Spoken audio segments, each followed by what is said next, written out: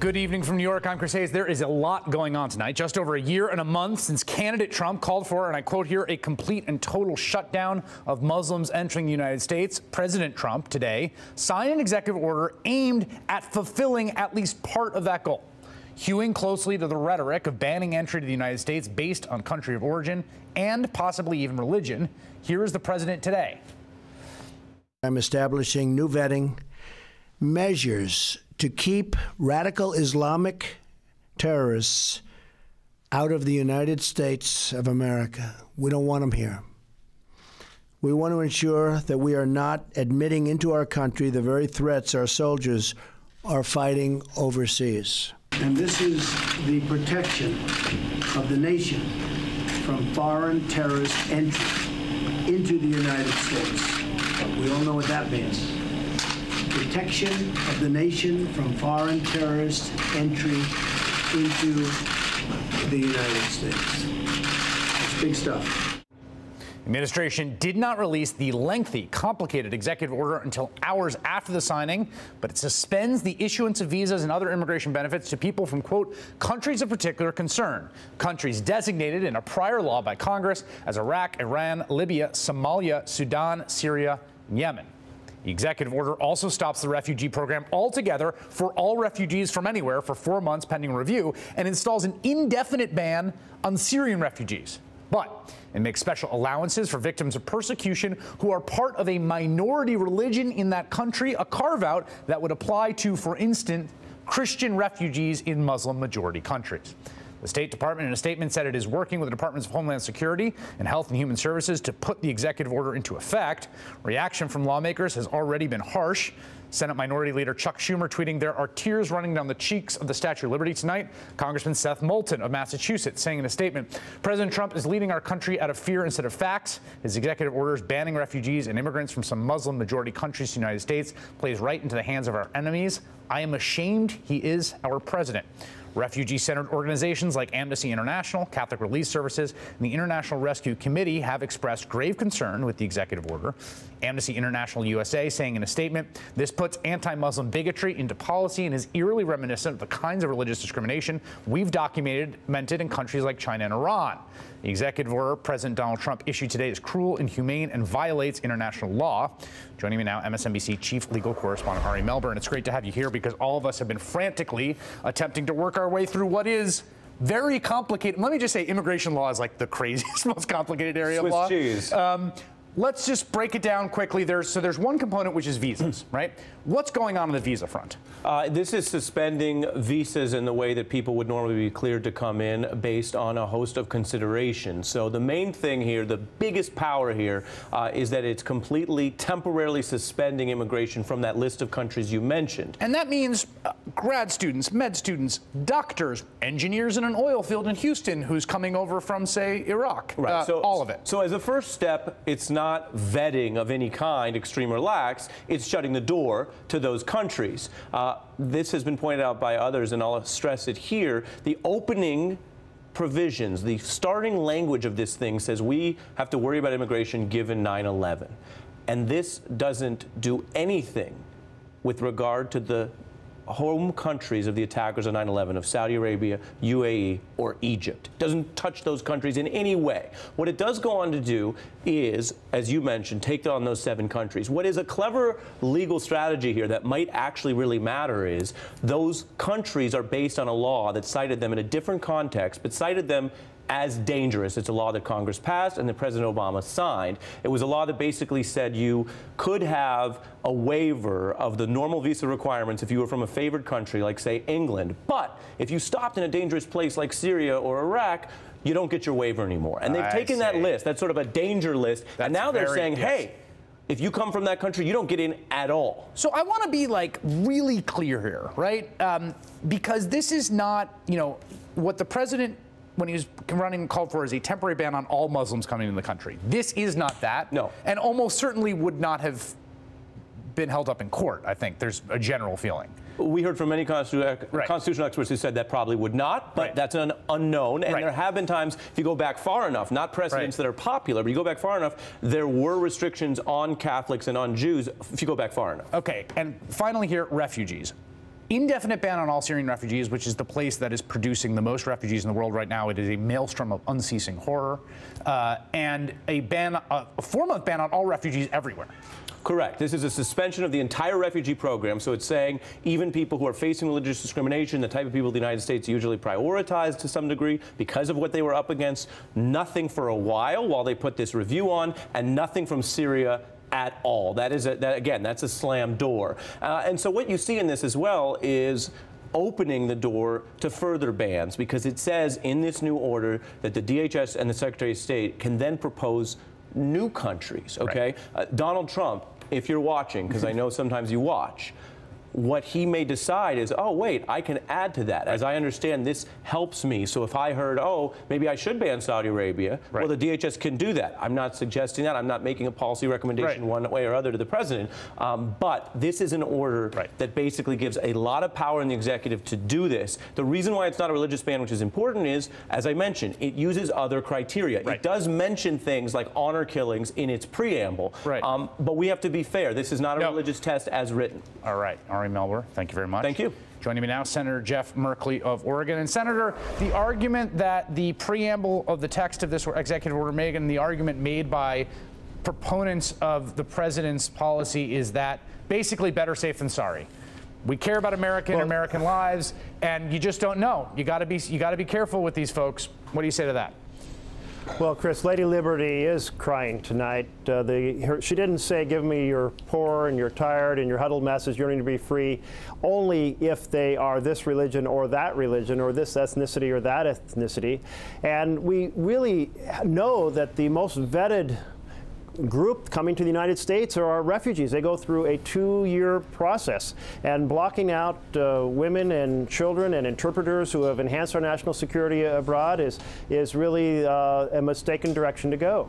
Meanwhile, it's going to throw into chaos the visa waiver program with Europe. All these European nations, all but 5 of the European Union, come here under the visa waiver. They only can come under that program with the highest passport requirements, including biometric information encoded into a chip in the visa or in the passport. So it's been a very successful system that has allowed the flow of individuals from Europe to the United States and from some other nations as well. That's going to go into chaos, and that's before we get to this basically this assault on Muslims. What do you say to those who, Ari Melber said that, this is very carefully crafted to not specify a religion? In fact, there's 2 things going on. One is that it's a set of countries, all of those countries a Muslim majority. Another portion of the executive order says there will be preference given to religious victims of religious persecution if those people are minorities, religious minorities in a country that's a majority other religion. You can imagine, say, Coptic Christians or Syrian Christians. What do you say to those who say, look, this was crafted so it doesn't actually use Islam or religion as a test? No, clearly those who are lawyers have gone through this to try to find a foundation on which they can pass a constitutional test. But understand this, this ban on folks coming from 7 Islamic countries, primarily Islamic countries, is going to be perceived, much as the NSEERS program was previously, as a previous program that didn't result in a single prosecution. It was terribly ineffective in terms of detecting anyone who wanted to do our country harm.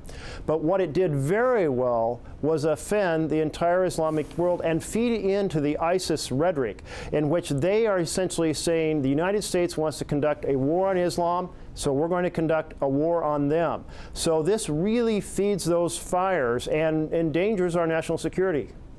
There is a bunch of people noting today that today is Holocaust Memorial Day. I saw the former Czech ambassador Andy Shapiro tweeting his, I believe, mother's visa into this country that saved her from mass murder in Germany when she was a Jew. Do you think you have the better side of the political argument when you are making a moral case for why America has some moral responsibility to take in people fleeing the ravages of war? I tell you, it's been so fundamental in our history. We are a nation of immigrants. Unless you're 100% Native American, we all came through the process of immigration, our parents, grandparents, etc. And it's been that mixture that has really been a tremendous strength of America. And so for us to now say we're not going to look at the problems of the world and admit those who are troubled, well, virtually none of us would be here if that had been the case when our ancestors arrived. And so I feel it really grates, both on the religious side, as we mentioned, the religious non-discrimination, freedom of religion in the United States, and it also goes against the grain of what has made America very strong. And so all of that, and then you throw in the fact that this strategy is going to be a major source of recruitment for terrorists around the world. So it's as a complete set. You asked me about the politics of it. I don't know about the politics of it, but I know it goes against our fundamental principles and makes us in a more dangerous place. All right, Senator Jeff Merkley, thanks for your time tonight. Thank you. Now, State Representative Ilhan Omar. Representative, first I want to just ground this in you and your story. You yourself are a refugee. Can you just explain to us the circumstances under which you came to this country? Hi, Chris. Yes, I am a refugee. My family arrived here from Somalia via Kenya in 1995. After spending 4 years in the refugee camp and going through an extensive vetting process to come here. I guess the context that I wonder if you could illuminate is, what would push a family to leave the place that they live in and love and go into, say, a camp and try to come to this country?